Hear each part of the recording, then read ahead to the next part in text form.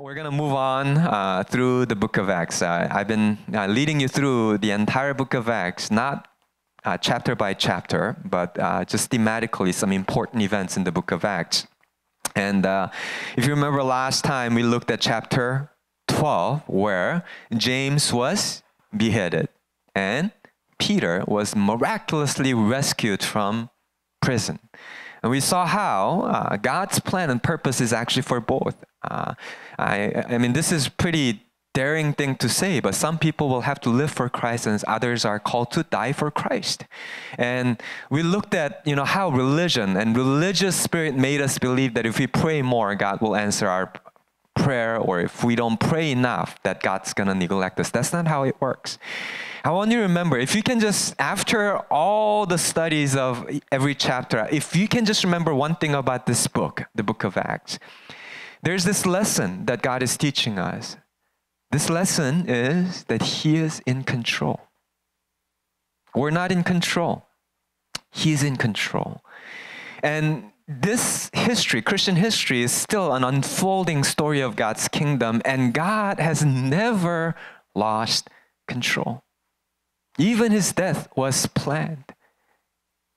Crucifixion of Christ, death and resurrection was all planned. Even those people who are killed for their faith, it is within the planned will of God. So I want you to remember this. That's the backdrop of our story. And I'm going to fast forward a little bit, because in chapter 13, you come to a story where, for the first time, this early church sets apart their first apostles. That name, apostle, is very familiar to some of us, but it's a big word. Basically, it's the same word as missionaries. Apostles are the ones that are sent out. So when you think of that word apostle, those are the ones that are sent out in the name of Jesus to expand the kingdom of God. And, it's really interesting that they actually, instead of looking at the criteria and having these long discussions, do you know how they chose their apostles or their very first missionaries? In chapter 13, it says that they did it in prayer and fasting. And guess whom God chose as their first missionaries? Paul and Barnabas, the best of the best. They're a leader. And so, probably reluctantly, Antioch Church will send these people out, and then this is the beginning of this great missionary movement. It starts with Paul and Barnabas, and then they began to travel out of Jerusalem, just as Jesus commended. And that movement had not stopped until today. The reason why you and I are sitting here today listening to the teachings of our Lord is because somebody decided to take the gospel to the ends of the earth. Went all the way to China, Korea, India, to the ends of the earth. Came to the United States of America. So that's the story that is unfolding. And then there are some other real exciting and also terrible stories that happen. Paul goes and preaches. He begins to travel to this Asia Minor, which is a European countries in those days, Turkey. He begins to get persecuted, and in chapter 14, he almost gets killed. The religious leaders decided to stone him to death, and then they dragged him out of the city, and everybody thought that he was dead, but he escapes death.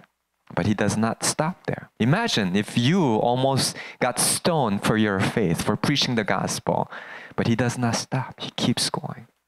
In chapter 15, now, as the Gentiles are beginning to hear the gospel and they come into the church, this great debate breaks out. And the whole debate was about whether these believers, Gentile believers, should be circumcised or not.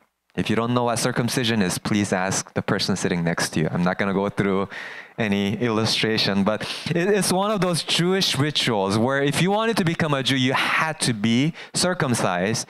And now this debate breaks out, and then Paul and Barnabas really had to go and really talk to the whole church, the apostles in those days.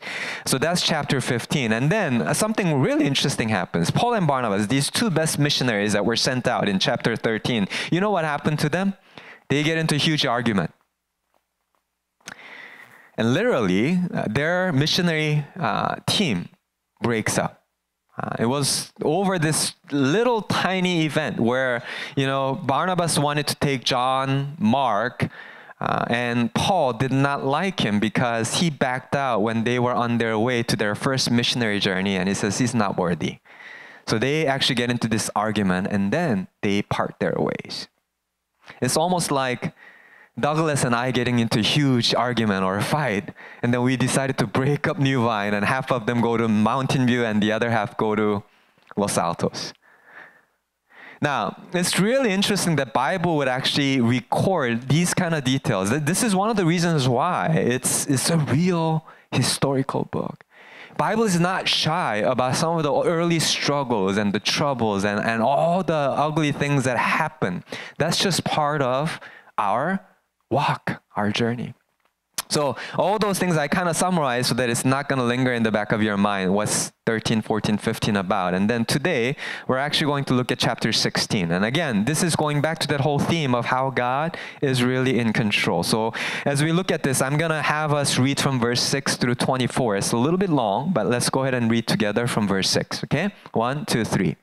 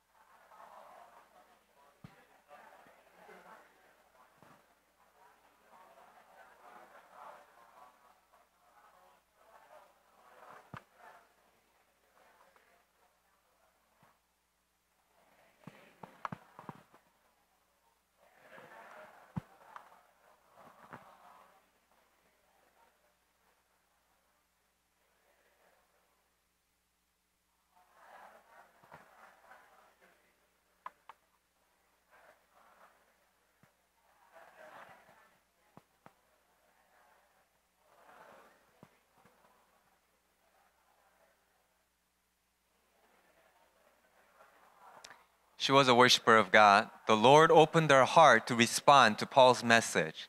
When she and the members of her household were baptized, she invited us to her home. If you consider me a believer in the Lord, she said, come and stay at my house. And she persuaded us.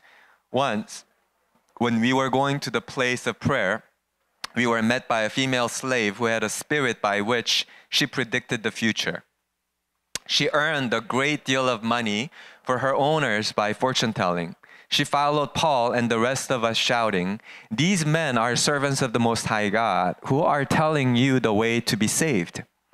She kept this up for many days. Finally, Paul became so annoyed that he turned around and said to the spirit, in the name of Jesus Christ, I command you to come out of her. At that moment, the spirit left her. When her owners realized that their hope of making money was gone, they seized Paul and Silas and begged them into the marketplace to face the authorities.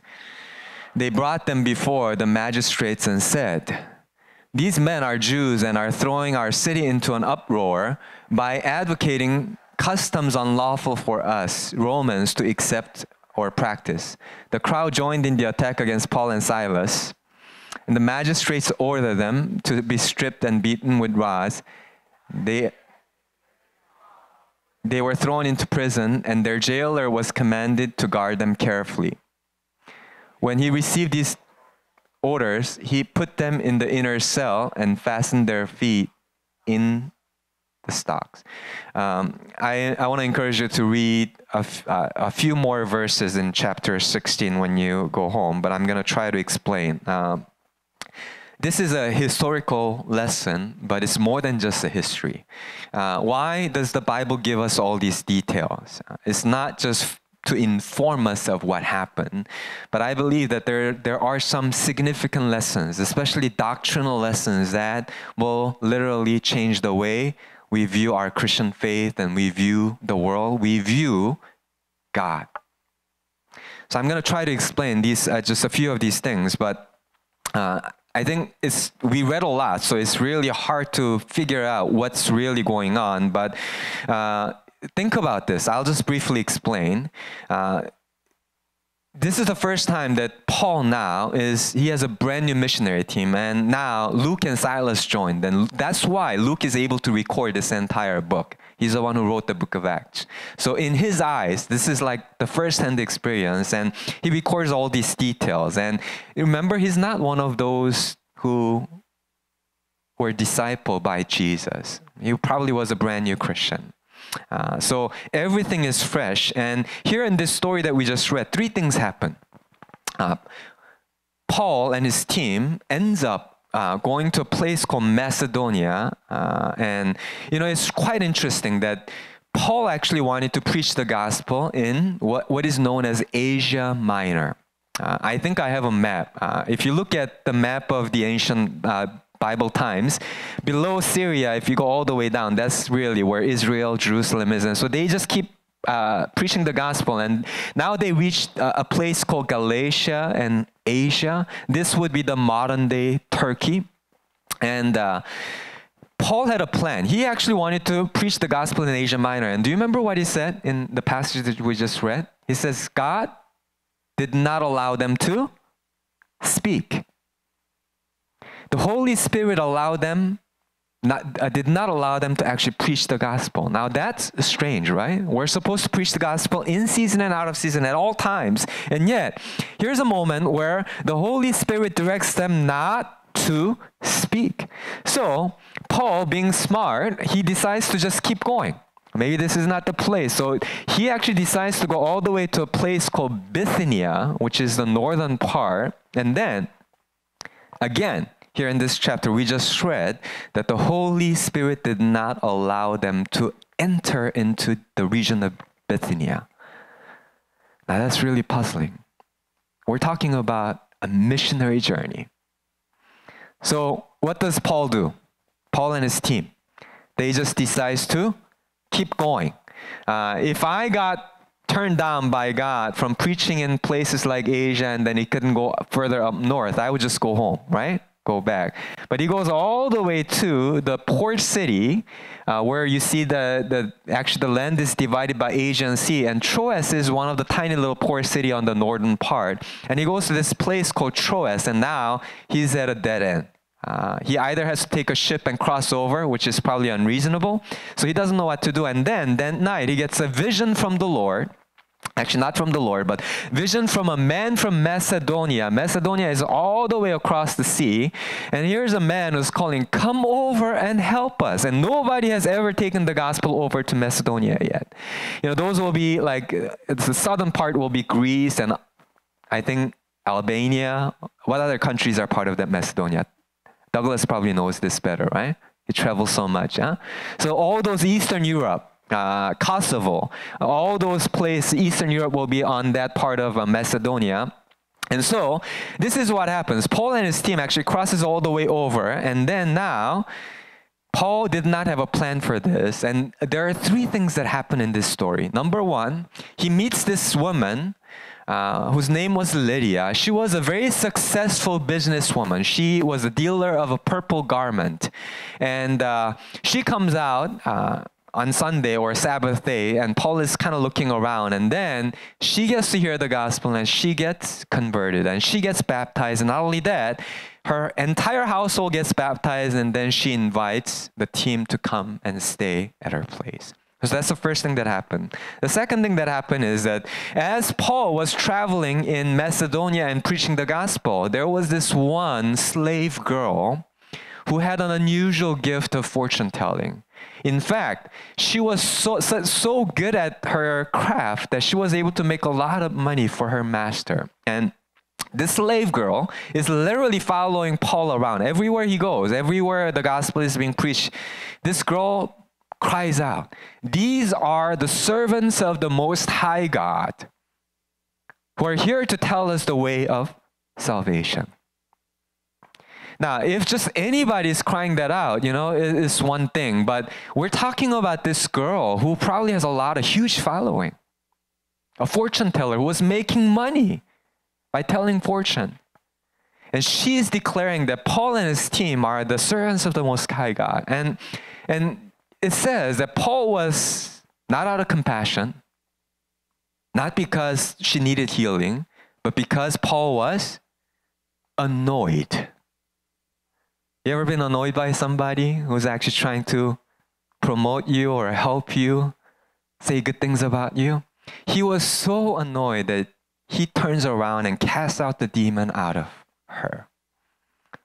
So they can no longer make money off her.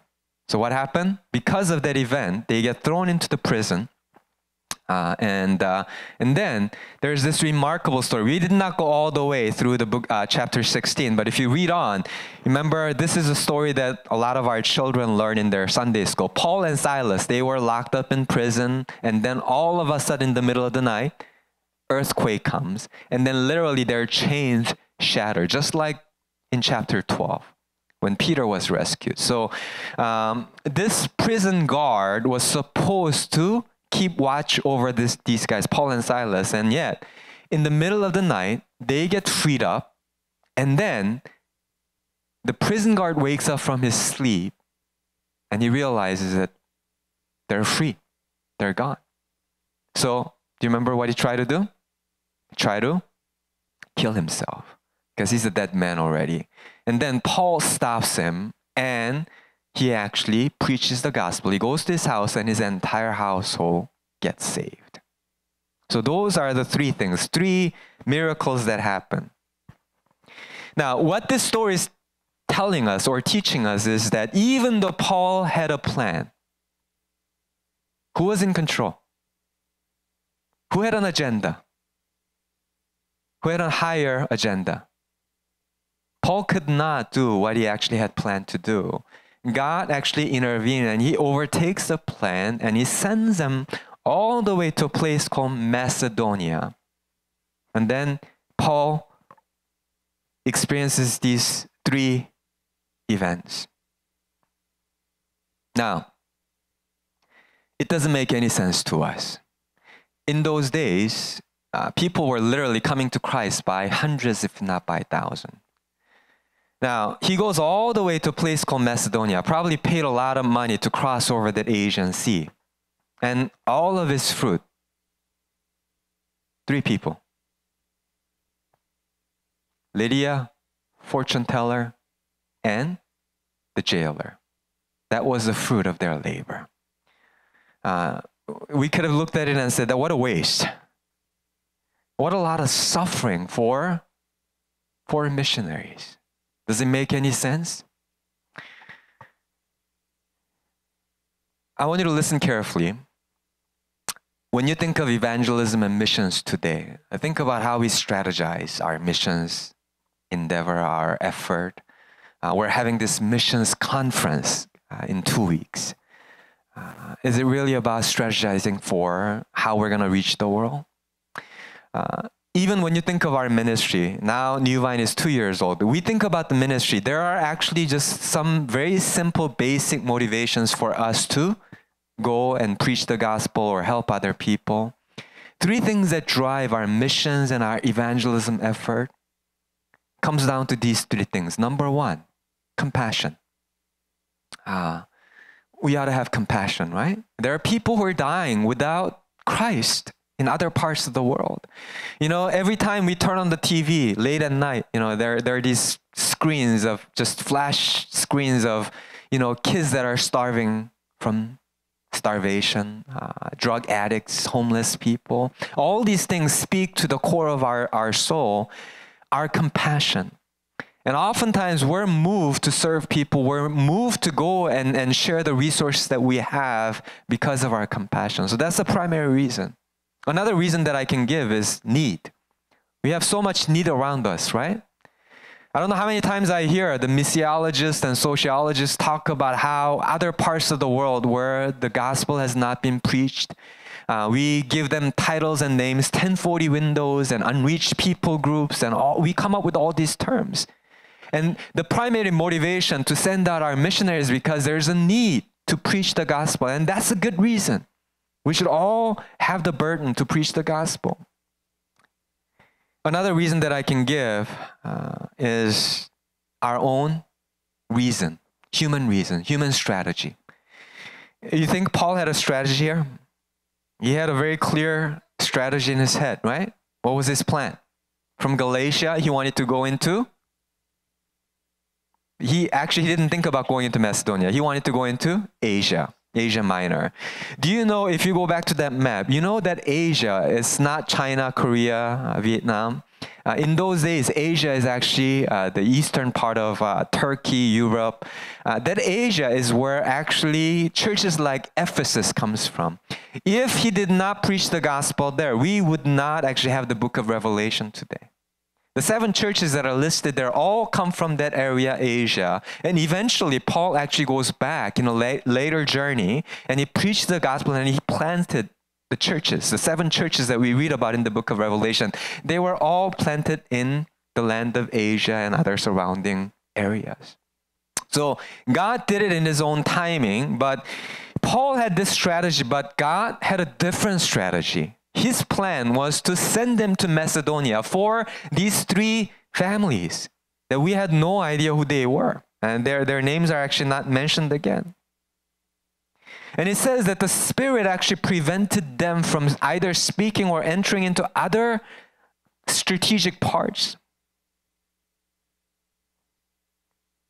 So, what it's teaching us is that compassion, need, and our human reason and strategy, those are all good things, but those are not the ultimate reasons. Sometimes God's agenda and his plan will override and overrule our good plan and our good nature and our heart. Do you know what actually is happening here in this story? Do you know why God chose to actually send Paul and his team all the way to Macedonia instead of having them preach the gospel in Asia, which was actually very, very strategic? God had a different plan.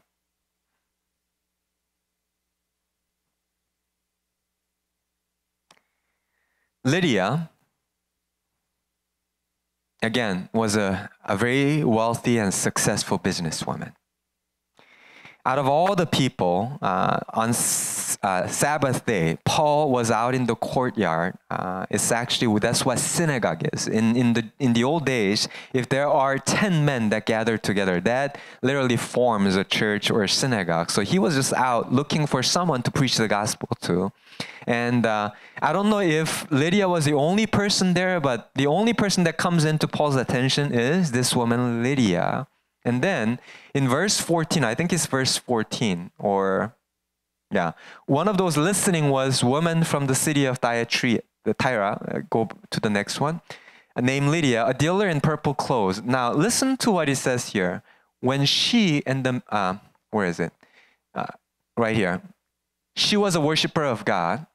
So she already wanted to worship Yahweh, but it says the Lord opened our heart to respond to Paul's message. So, in other words, if the Lord had not opened her heart, she would not have understood what Paul was saying. You know, what's really striking to me is that we think that it's our clever preaching or the anointing or whatever it is, our skills in communication, those things will convince people, but those things cannot change the heart of men and women. It's only the Spirit of God that can actually open our spirit to listen and understand. That's exactly what happens here. So Lydia becomes a believer and she introduces her entire family to the gospel, and then they get baptized and they become believers. And then I already told you about this fortune-telling slave girl. You know, if I were Paul, I would have probably found a way to validate our ministry or make our gospel more credible by utilizing her, right? Here's a woman who's clearly demon-possessed, but she's basically telling that, you know, Paul and Silas, that whole team are the servants of the Most High God. And yet, Paul is not moved by compassion. It was not the need for her to be healed. It wasn't even strategic. Paul was simply annoyed. And he turns around and delivers this girl. And she can no longer fortune tell because the spirit had left. And that event leads them to be imprisoned. And then you hear this story, the prison guard or jailer gets saved and his entire house gets saved. 3 families. What was the purpose? You know what the purpose was? Later on, if you read 2 Corinthians and places like Philippians, you're going to discover that these 3 families are the founding members of the church called the Church of Philippi. Otherwise, you would not have the book of Philippians. In chapter 4 of Philippians, you know what Paul calls them? Calls the people of the Church of Philippi? You're my crown and jewel. Crown of my joy. This is the church. When preaching the gospel and spreading throughout different parts of Asia became so difficult, and church, because of the persecution, began to drop their support. Even Antioch church that sent them out, they could not support Paul and their ministry. So do you remember what Paul ended up doing in order to preach the gospel? He became a tent maker. That's where the word tent maker comes from. So he starts selling tents. The Church of Philippi was the only church that continued to support Paul's ministry so that the gospel can actually reach Rome and beyond. Think about that. Paul thought that he had a very clever strategy of how to reach the whole Asia Minor. In the meantime, God's purpose for Paul and his team was not to be successful in their preaching ministry, but to really plan for the future, what was about to come. Goes all the way to Macedonia, meets 3 families, and they become the household of faith. And they plant a church. They start this congregation called the Church of Philippi. They remain small all throughout. It doesn't tell us how big they became. It was a smaller church, but full of love, full of joy, dedicated to Paul's ministry. That was God's plan. What's the lesson that God is teaching us today? What do we take away from a story like this?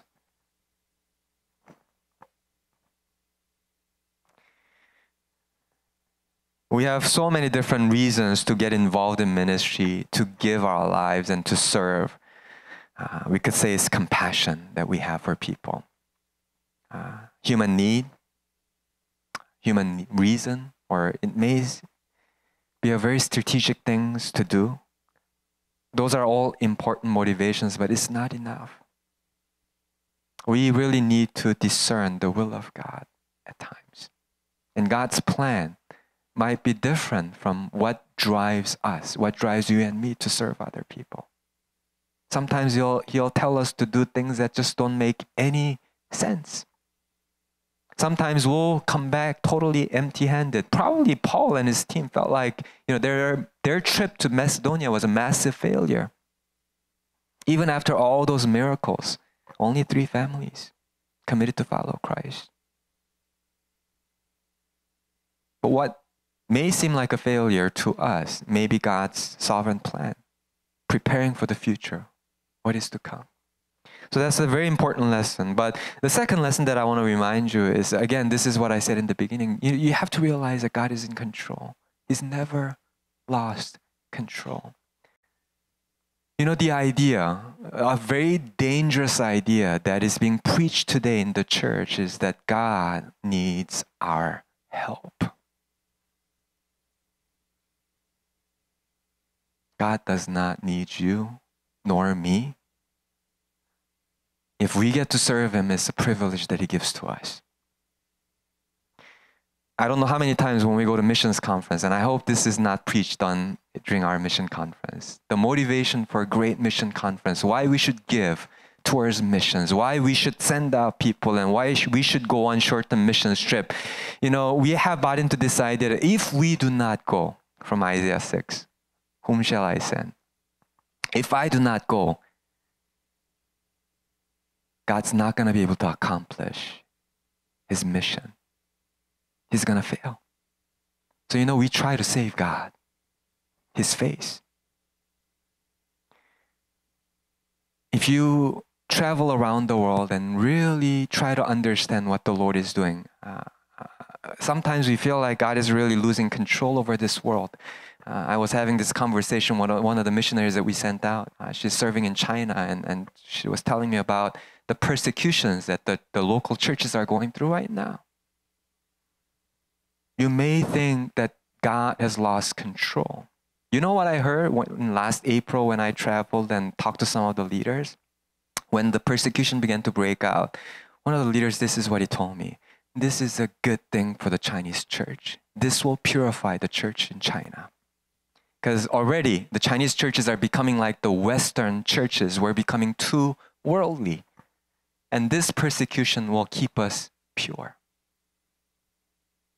Don't ever think that God has lost control over this world and that we have to pray so that God can change his mind and do something about the world. That's a bad, terrible theology. He has never lost control. Jesus said he would come back with the fullness of his kingdom. The reason why he hasn't come back in 2,000 years is because today still he has a heart of mercy over this world and is extending his time. It's not because we failed in our missions effort or God failed. The whole world will come to hear the gospel of Jesus Christ. And this world will come to an end one day. And it is moving according to God's perfect plan and timing. You and I, our role is to say yes whenever he calls us. It's a privilege. If you don't say yes, you're not going to fail God. Do you know what's going to happen? He's going to move on. You're going to miss out. This generation has a fear of missing out, right? FOMO, right? You're going to miss out on some great adventures that God has for us. So that's the second lesson. We have to remind ourselves that God is in absolute control over this entire universe.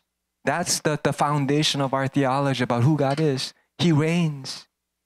The Lord reigns. The last lesson I want to share with you is that if this is true, the most important skill that we can develop as believers is to hear and to discern the voice of the Holy Spirit. This should be the longing of our hearts. Not that we all have ability or some kind of creative minds to come up with some great plans to expand the kingdom of God. But if this is true and God is in control, he's moving around looking for people to say yes to his call. All we need is just willingness to say yes and ability to hear his voice when he calls out our name. Believe it or not, that's the battle that I fight every day. It's not about having clear strategy or coming up with some creative ideas. My role as a leader for both New Vine and San Jose and whoever that I'm leading is really to understand and discern the will of God and say yes when he tells me to go in certain directions. Paul probably had every reason not to go to Macedonia. It wasn't a good plan. And yet, somehow he had the ability to hear and discern. This must be from the Lord. So have longing to develop those skills. And again, it's not easy to hear and discern the voice of God. It's just like learning how to speak and learning how to hear. I have a little puppy that I'm training right now. He knows my voice.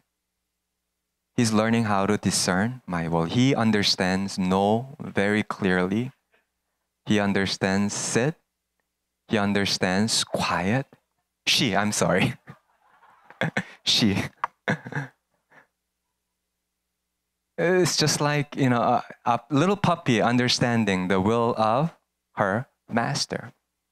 It is in the same way that unless we keep pressing in, unless we spend time with the Lord, and unless we learn to discern the will of God, we will miss out on the plans that He has. So this is probably one of the most important gifts that we can develop and we need to develop as a church. So tonight, as we wrap up, I think this is very fitting. We're celebrating our 2nd year anniversary, and I feel like the Lord is upgrading our faith and He's promoting us to the next season. Again, just like I said on the very first day, I have this dream of God sending us out with His anointing, His favor. Even though we're still relatively small, that we will have a significant part of what God is doing in our history all around the world. So I think it's fitting for us to end our time just really praying and praying for one another, praying for ourselves, really surrendering our own plans and our own will. If you ask me today if I have a great vision for the next 3-5 years of our future of our New Vine Church, honestly, I don't know. I don't know where the Lord is going to take us, but it's going to be exciting. And I just know the deepest part of my spirit that He will not disappoint us. He has a perfect plan, and we're part of that plan right now. That's good enough for me. So will you stand with me as we wrap up our time? I'm going to ask you to just get into groups of 4 or 5 people around you. And if you don't feel comfortable praying out loud in English, that's fine. You can just listen. But if you can choose any language that you're comfortable with. And we're just going to really bless this church that God started. Pray that we'll be like the church of Philippi in some ways, that we're one of those churches that God is literally hiding away and preparing for the future to support potentially missionaries, but also to make a tremendous impact for the kingdom of God. So we're going to pray, and then we're going to really pray for one another tonight, that we will really develop our ability to hear and to discern the voice of the Holy Spirit. We'll never miss the heartbeat of God when He speaks. So we'll pray over one another, pray together, and then I'll close us in about a few minutes, okay?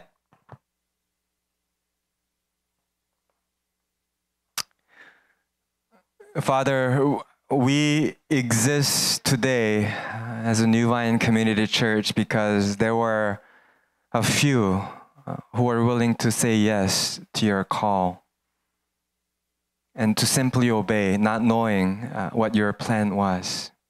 We're grateful for where You have brought us as a family. Father, the humble beginning of the Church of Philippi resembles much of what goes on here in the Church of New Vine.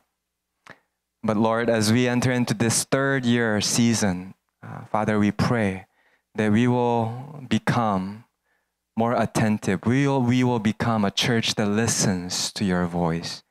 That we will have the ability to discern Your will for our future. And even though we're still small, Father, we do pray that we will be part of an amazing story that You're writing all around us. We rejoice in the fact that You still reign today. You're not out of control. The whole human history is moving according to Your perfect plan. Father, we pray that this small church will not be left out of Your plan, but will be a significant part of the great story that You're writing. So encourage us today as we celebrate and give us greater faith to believe that Your work is just begun with us, Lord.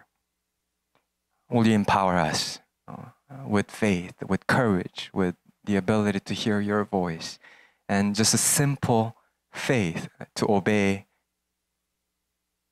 for everything that You show us in the coming days, Lord. We thank You for giving one another to us. This is the most precious gift that we receive today. Teach us how to love one another in a way that the world will come to know that we belong to You. In Jesus' name we pray. Amen.